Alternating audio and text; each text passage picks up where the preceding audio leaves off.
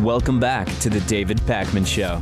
The David Pakman Show membership program is made possible in part by liberalbias.com. When the facts don't agree with Fox News, how do you know which one is right? Well, you head on over to liberalbias.com to get all the answers.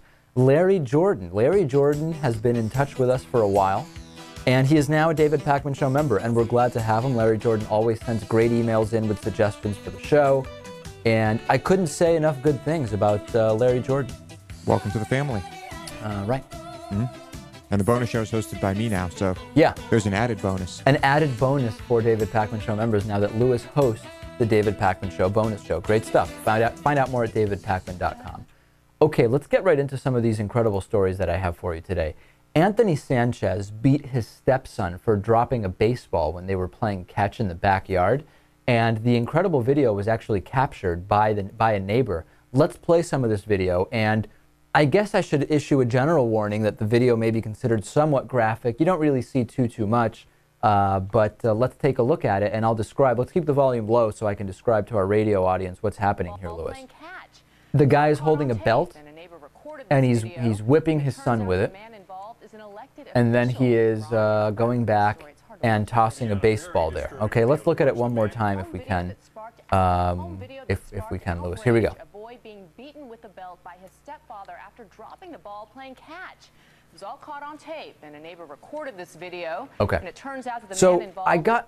First of all, number one, it's interesting that this is the stepson, isn't it? Because usually you would think, in general, in more situations, the beatings are administered not by step-parents, but by actual parents. For whatever reason, I don't know what that tells us, but would you guys agree that that's more common? Not really. It's kind of a cliche that step-parents are going to be beating their kids. I mean, it's in like movies all the time and TV shows and whatnot. Yeah, but I'm talking about in reality. Well, it's based on the fact that, you know, there are many cases like this. You're talking about the evil step-parent idea. Mm-hmm. What do you think, Lewis? I mean, do we know if it's more common that a stepchild is beaten? I mean... No, we don't know. That's what I'm saying. I'm just saying I'm actually surprised. Most of the step relationships that I'm aware of, usually the step-parent is definitely involved in a way where the relationship is different, such that you would guess they would be less comfortable hitting the stepchild.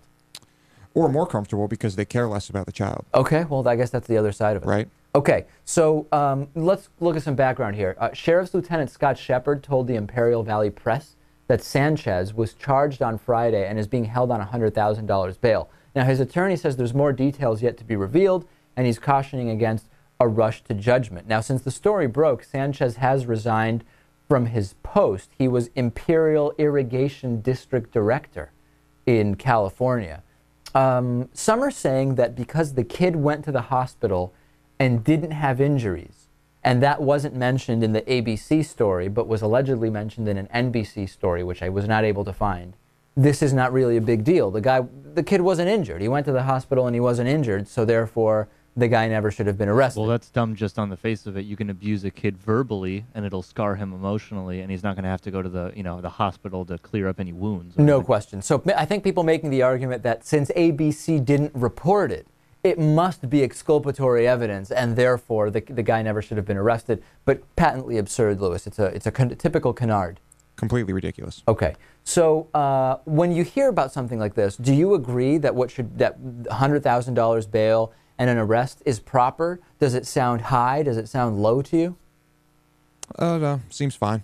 Seems about right to you? Yeah. I mean, if someone is whipping a kid with a belt because they dropped a ball playing catch, yeah, that seems fine. Would there be any reason why the same magnitude of beating would not justify a $100,000 bail and an arrest that you could even dream up? I mean, I guess that would depend on the age of the kid and what they did. I don't know. Really? Natan, what do you think? I don't know. What are you getting at? Oh, I have no idea. I was just wondering whether Lewis was basically getting at there are some times when a beating with a belt would be okay if it was for a reason other than dropping a baseball. Yeah, I think if you whipped a kid in the butt maybe once or twice for doing something really, really bad, I mean, I could envision a situation in which that happens. But like something I said, like what? Doing something like what? Like I said, it depends on the age of the kid. Okay, let's say it's this kid's age, but he does what? I can't imagine a kid this age, it happening with a kid this age. Doing anything that bad. Right. Interesting. What do you think of that, Natan? Well, I don't know. If he takes a butcher knife from the kitchen, runs outside, and kills, his friend Bobby from down the street, I mean, maybe that would be bad enough. But maybe not for this. Maybe, just to put him away in a mental hospital. Would there be anything non-criminal? Because the police would get involved if he went down. I would hope so. I can't think of anything. No. No. Okay. All right. So we're basically talking about situations where he would be punished anyway by law enforcement, in theory. Not if he's a minor. Okay.